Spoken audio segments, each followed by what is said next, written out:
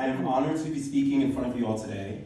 And to be honest, when Lauren initially emailed me saying that several of my classmates nominated me to speak at our graduation dinner, would I like to accept?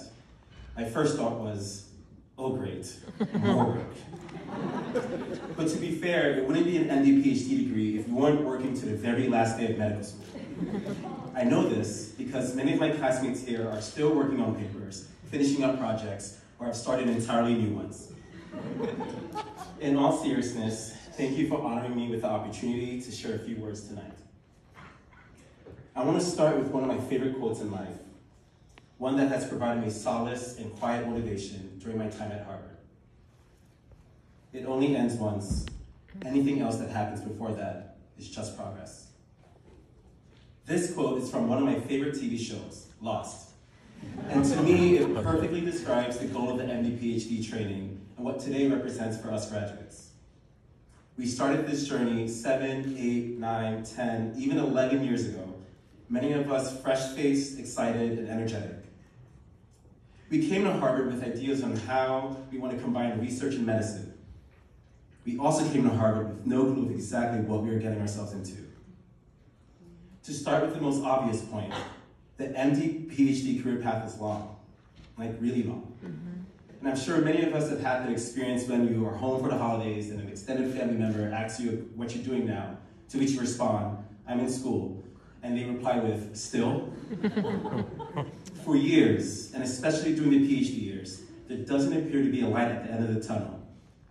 Instead, it feels like we're walking down a long, dark corridor, waiting for light, any light, to appear at the end to comfort us and signal that we're on the right path. This time of uncertain exploration is where PhDs experience much personal growth. It's during this time we learn to believe in ourselves and in our work, partly because if we don't, the PhD simply won't happen. It was during this time I found solace in a quote, it only ends once. Anything else that happens before that is just progress. I had to believe that every day I went into lab, every PCR, the countless mini preps, failed experiments, and negative data was part of the process, and was indeed progress, even if it didn't feel that way. The importance of getting up and working on a hard problem did more than just to build character. It gave me confidence that if I put my mind to something and worked diligently for years, I could push the boundary of knowledge forward. What our PhDs represent is the culmination of hard work, brilliance, and perseverance, and I am so proud of that accomplishment for all of us. It's one that no one can ever take away. The MD training has been equally rewarding and honestly quite humbling. My fellow graduates know that feeling of returning to the hospital after being years away and thinking to ourselves, what have I gotten myself into? Again. This degree is filled with transitions, and returning to medical school after the PhD was, let's just say, rough. But after a few weeks, maybe months, we get used to the rhythm and flow of the hospital. We learn how to work on teams, and we are entrusted to take care of patients. This last part is the true gift of the program. For my PhD, I studied the pathogen Mycobacterium abscessus, where I peered into the bacteria's genome to uncover secrets on how it builds its cell wall and resists antibiotics. But it wasn't until I met and took care of my first patient with an abscessus infection did the power of our training crystallize. To practice medicine, to take care of patients, is a blessing. So is witnessing the limitations of medicine and imagining the ways that we can push medicine forward. To think of those questions, conjure up experiments, work to do better by patients, to me, is the beauty of the MD-PhD. I'm grateful to have this training, and all these years later, I can stand in front of you all today and confidently say, it was worth it. Thank God.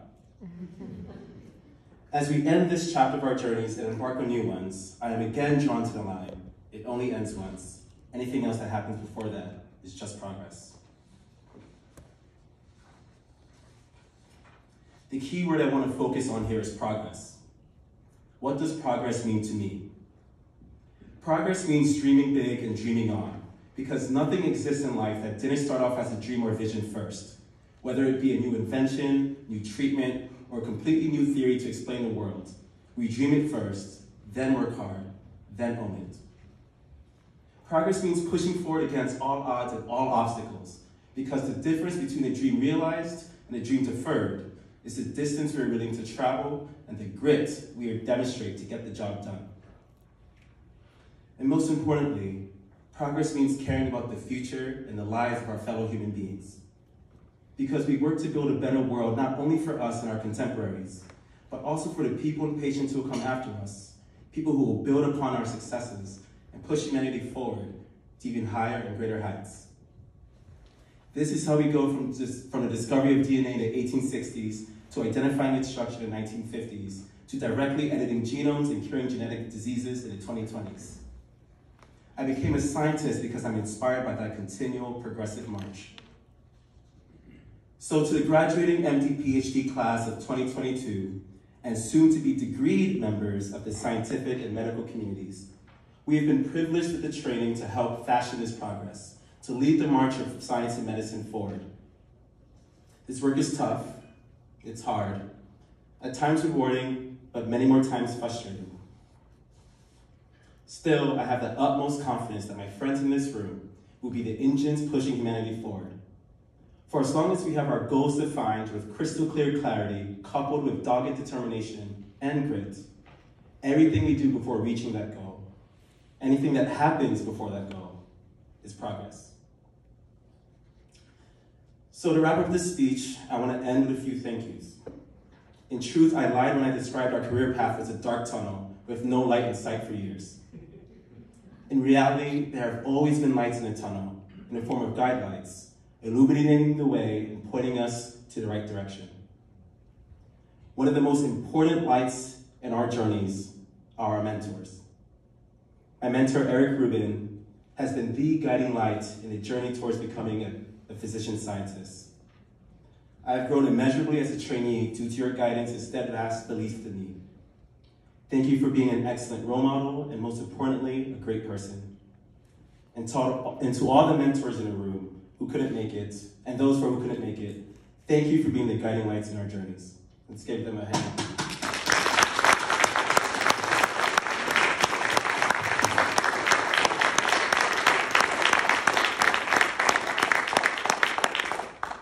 Second, I want to thank the Black and brown physicians and scientists who have come before and paved the way for students of color like me to be in an institution like this and thrive.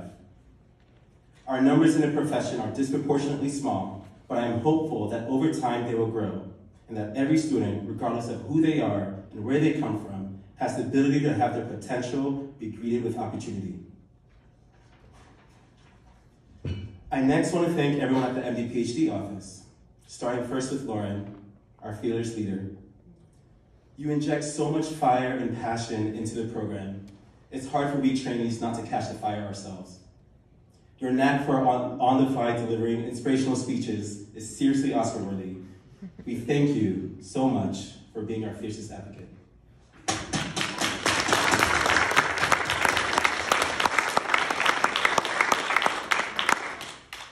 The MD-PhD office, Jen, Jonathan, former members of the office, Amy and Robin, and the rest of the staff who I haven't had the pleasure to meet yet.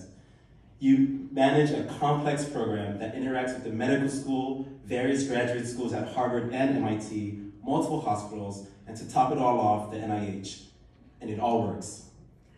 Thank you for ensuring that there was always a sturdy structure in place to ensure our success.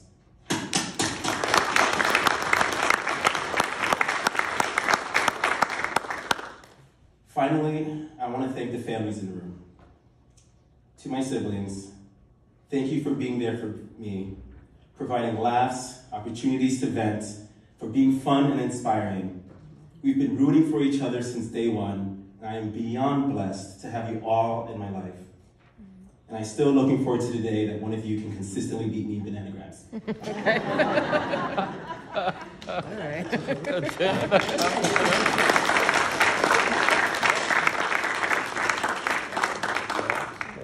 And finally, to my parents.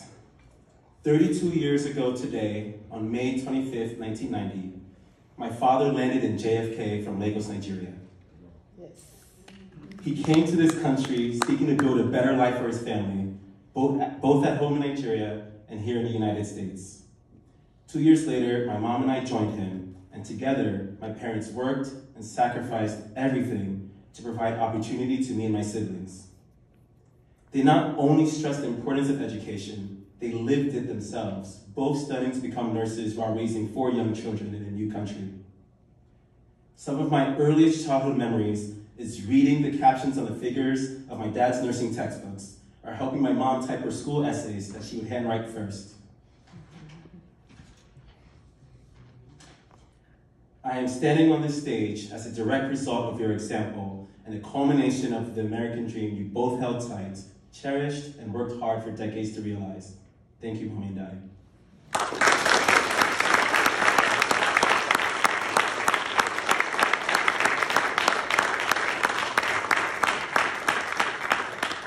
And to all the parents, grandparents, aunts, uncles, and extended family and audience, thank you for all that you have done to raise us, for the love that you poured into us, and for supporting us when your crazy kids went off to Harvard Medical School to start an 8-year-long plus degree. Tonight, we've reached one end, and we appreciate you, we love you, and we thank you for inspiring our progress. On behalf of the MD-PhD class of 2022, thank you.